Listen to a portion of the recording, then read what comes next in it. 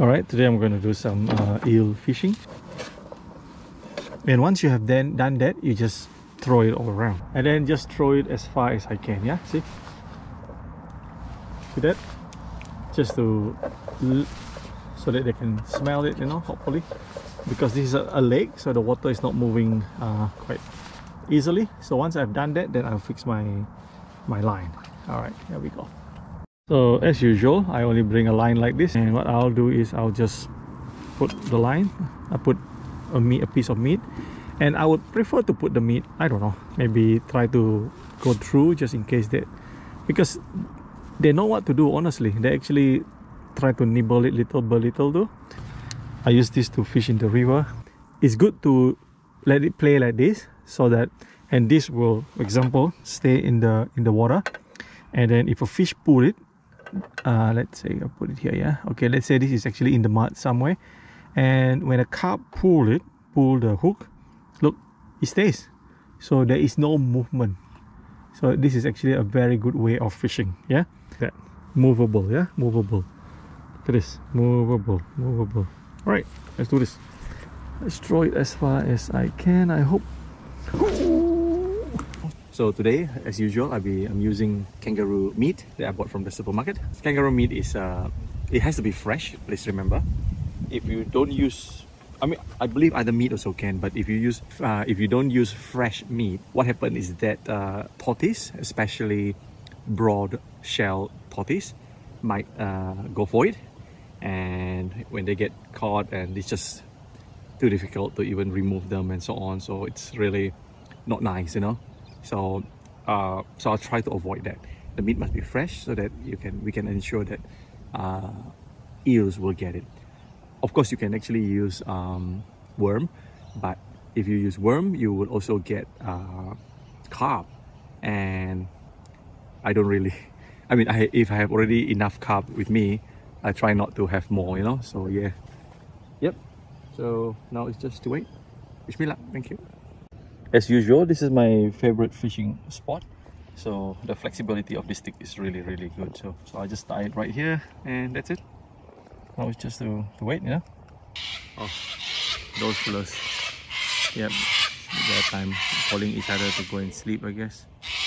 They are so noisy, these guys. It could be that they saw me, that's why. They're telling each other, hey, I'm not gonna disturb you all. I'm very noisy. Yeah, cockatoos, yes. Oh, decent size. Whoa, this is big. Woohoo! There's a big one. Come on, see you. Oi, come on. Oh. Hi. Whoa. You were in just now. Okay, go. Yeah, that's it. There he goes again. Not yet. He's very careful. He's not swallowed it yet. Okay. 1, 2, go. Yes, I got it. Yeah, I got it. Ah, I got it. Yes, I got an eel. Yes, there it is. I don't understand why you didn't take it earlier on. Look at this. Oh, that's a big one. Yeah, that's a big eel. Nice. Look at this. I got one. This is it's called Australia shortfin eels. Yeah. I'm going to let this one go. Okay, here you go. There you go. Okay, that's it. I let it go. Alright, I managed to get that one out from the hook, so I let it go. So yeah, so now it's for me to get ready and heading home. It's really getting dark, and you all can hear the sound of the cricket. Thank you again for watching. So that's how to catch eel. Remember to use fresh meat. You can use any meat, I guess. Lamb meat, beef, or I don't know about chicken though. Chicken is not so the smell, I would say. The sense is not really that strong. So I would suggest use lamb heart, beef, kangaroo. Kangaroo and beef is about the same. They're quite strong in smell. So this really reminds me when I was in Borneo when I was young, when we fish for eel or even for other freshwater turtle. The soft shell turtle, they're huge. They can be very big, you know, maybe up to, I don't know, 15-20 kilos, you know. And what we do is that we use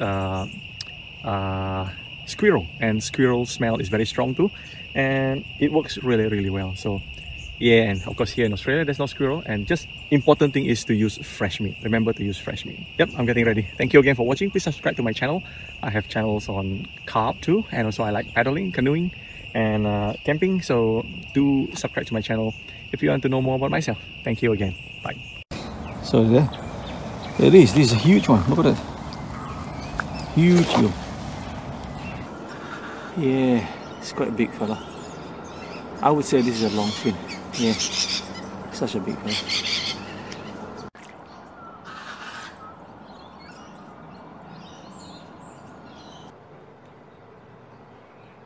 Whoa.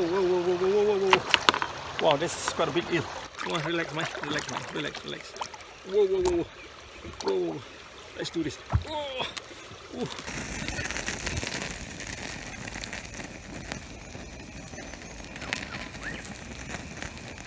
Alright, this one is about to recook. Cooking very well. That's how they go in, I guess. Yep, that's how they go in. Alright, here we go. 1, 2, whoa, look at that. Here it is.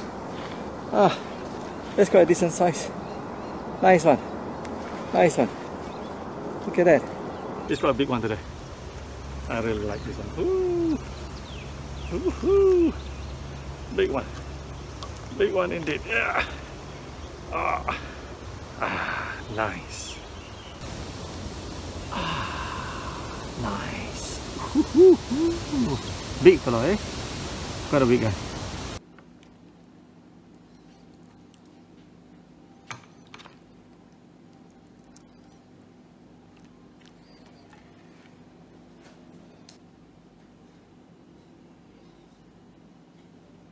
Let me show you once I finish this. The bone is so small actually. And that's all there is that you need to take out. This part of the fin, this fin, you just eat it all because it's crunchy and nice, and the bone is more of cartilage. It's not proper bone. The only bone that you need to take out is that one. Mix it with the eel oil. I mean, it's oil, but also the eel itself has got oil.